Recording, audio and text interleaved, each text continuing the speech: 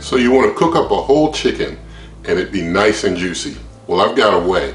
The Cuisinart Chef's Convection Toaster Oven can get the job done, and I'm going to show you how right now. I'm Darnell with Wave Oven Recipes. Let's get started on that whole chicken. Alright, so here's our whole chicken. It's about a 5.5 pound bird. I'm going to be seasoning it with some Grill Mates Montreal chicken seasoning, some Old Bay seasoning, and some freshly cracked black pepper. I'm going to get the Cuisinart Chef's Convection Toaster Oven started up. I'm going to change it over to bake and going to press in here and down, temperature to 375, up my cook time. I'm going to ratchet it all the way up to 90 minutes, hour, 30 minutes cooking time, and going to use regular convection, not speed convection at all on this cook. I'm going to hit start to let things start preheating. While it's preheating, I'm going to season both sides of this bird, not going to truss it at all. So just going to go ahead and season it up now. And you can use the seasonings of your choice when you season your bird up. I like this mixture that I have here of this chicken seasoning, a little touch of Old Bay to give it a little kick. The pepper gives it a nice little twist on the flavor as well. So that combination works good for me. You know, it's nothing very expensive or very complicated. You don't have to go, you know, searching all over too many parts of your store to find these simple mixtures of ingredients for seasoning, and it makes things taste really good. So just getting a little of this black pepper on here. And if you're wondering where something like the pepper grinder is, you can look on the link in the video description of my Amazon shop, and you can pick up anything there through my referral links, and also there's a referral link down there for the actual cooker itself. If you happen to get it and you want to help this channel when you get it, you can use that referral link. And so just going to finish up seasoning some here with some of this, and I just sprinkle on generously. I don't really measure how much I put on. I just put a bit of a coating of everything on both sides and just let it go at that. I will mention that while I'm cooking this, I'm not going to like be flipping or moving this bird at all. Once I get it in there, it's just going to set for the full 90 and just go. So once I put it in there and close up, Lord willing, we won't come back for 90 minutes. So put some more pepper on this side here. And get it covered a little bit. And so I'm not going to, even though I could like put a meat probe in there to, or meat probes, you know, like the breast and the thigh and all, to measure temp. I'm not going to, since I've done this cook before with this cooker as a previous kind of test cook, since the pack came with 2 chickens anyway. So I'm pretty confident that about 90 minutes will do it, but I will test temperature at the end of the cook just to ensure doneness. So we'll just let the cooker finish its preheating and then we'll get it on in there.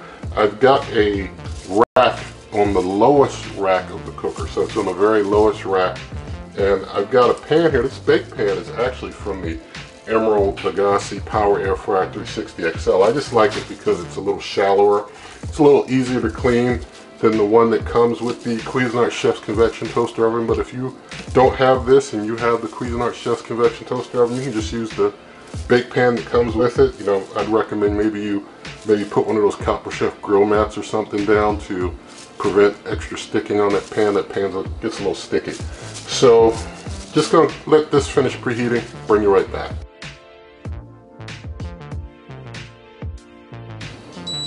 Alright, our preheat's done. Going to get the pan on in there, slide it right on in like so, and close it on up. Make sure that drip pan's in there snug so there's no excess venting of heat. And we'll let this go for about 90 minutes. Then I'll bring you on back and we'll see how it's looking.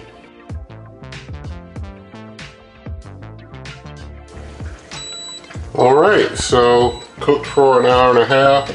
I'm going to take my quick read thermopin here and going to check out that temperature. Going to carefully get it out there. And I see it's 180, 175, 180 down there. I'm going to try another spot. 173. I know that it's cooked down here because it always cooks lower but a little faster, but it's 178 down there. So we're good and done. So hour and a half always turns out real nice for me with about 5 or 6 pounder. But always check anyway because you just never know. You never can be too careful. Oh, got some juices came out of there. That's all right. So basically what I'm going to do, I'm going to basically just cover this with foil, let it set for maybe 10 to 15 minutes, and then I'll bring it back. That helps the juices reabsorb a little bit. Alright, so we let it set for maybe 15 to 20 minutes with some foil on top, and that's how it looks. Looks pretty nice to me, and I don't mind a little searing or a little char there, a little bit on that side on the top, and kind of spin it around for you, give you a look at the other side. But I think that looks pretty decent. So I'm going to go ahead and cut into it. Let's see, I'll just move it around this way for ease of getting a slice off. Go right into the breast meat, right down into that breast meat, and cut it right here and get a nice slice out. I'm going to take this and get that off of there. So the meat looks nice and tender and juicy, so have a look at that there. I'm just going to cut this piece off here with a little bit of that well charred meat the way I like it. So that's pretty good. Now I'm going to just go ahead, move the camera around a little bit, and we'll do a taste test. Alright, so we've got our finished chicken here. So let's do a taste.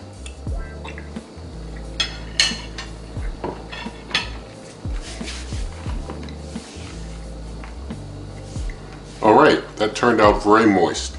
Turns out very nice. It does that chicken up. You don't have to move it at all. You don't have to do anything but set it, forget it, come back and eat it. And that's real nice to me. So you can cook up your whole chicken in the Cuisinart Chef's Convection toaster oven. If you got a similar type cooker, you probably can do the same type of thing, and it should turn out nice for you. So with that, in the video description, like I mentioned, you've got links and referral links and other such that you can also check out. You can check out links for even merch for this channel. If you like this video, give it a thumbs up, share the video with a friend, subscribe to the channel, hit that notification bell, and good eating.